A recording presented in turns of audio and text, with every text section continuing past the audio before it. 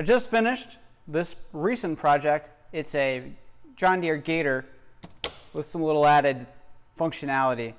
There's some interesting things happening under the hood, literally, so let's check it out. I'll show you exactly what happened and how you can implement it in your own projects.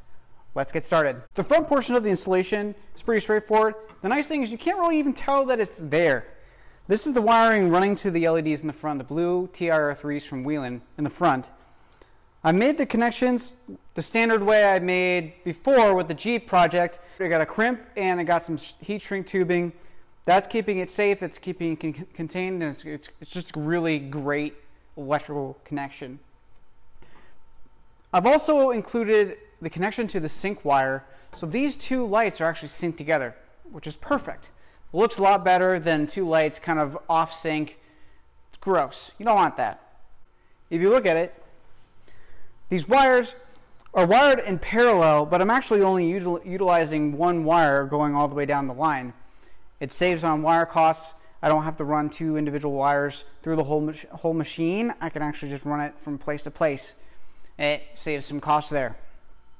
That's pretty much it for the front. I'm going to show you the switches and then the electrical box in the mid area, and then I'll show you the rest of the install. A couple of these switches were here before. These guys are new. They're weatherproof, which is perfect. You can get them on DigiKey. They're awesome. So far, they've worked out pretty well. This one's actually not even being used, but I don't have a panel cover for it anymore.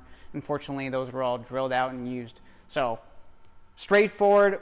All the power for each of the circuits, so the light circuit, the spotlight circuit, and the emergency light circuit, are all going through these switches. There are no secondary relays. It's all handled by these switches. These switches can handle more than enough current for this type of application. It's perfect. Moving on to the electrical box. Let's take a sneak peek inside this box. It's an IP rated box. It's actually NEMA 4 box, if I remember. All the important stuff is happening in here. Plus, all the connectors and this vent here are all IP rated as well. So what does that mean? It's waterproof, it's weatherproof. All the connections inside here are protected away from anything, water, dirt, whatever. It's a great box. Minimal changes were required to add these holes here. The only thing I probably would change moving forward, I would actually thread these holes to fit these particular wire holders.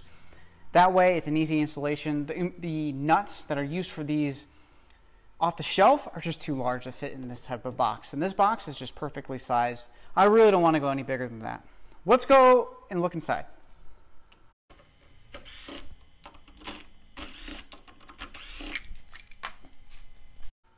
Looking inside, there's a Euro-style terminal block. All the connections are made with ferrules, so everything is crimped at the end.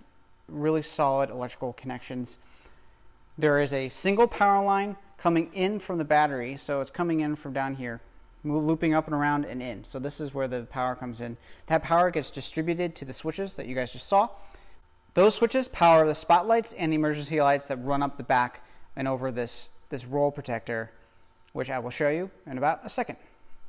I will say one thing is that this little fuse holder is very handy. It actually allows you to tie into this particular fuse block, continue protecting the original circuit there, but also tap off of it. Considering it is a higher current, likely the starter motor, it can handle more than enough current to supply the lights. The lights are SIP current compared to a starter motor.